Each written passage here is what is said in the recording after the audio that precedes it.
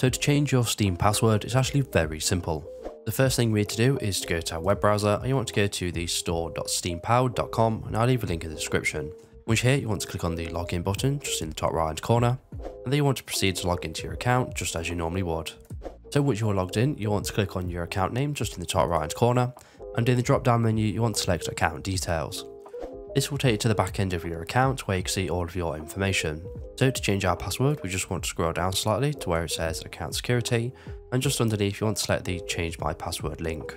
All we need to do now is follow the step-by-step process. So to change our password, you want to click on send a verification to my Steam mobile app. You then need to go on the Steam mobile app and click on the notifications tab and click on the account recovery option, and it should match this number on screen here. Once you've done that, you will then be able to change your password.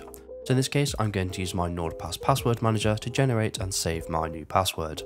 If you're like me and you forget your passwords a lot, you can try NordPass with a link in the description and get 50% off a premium plan.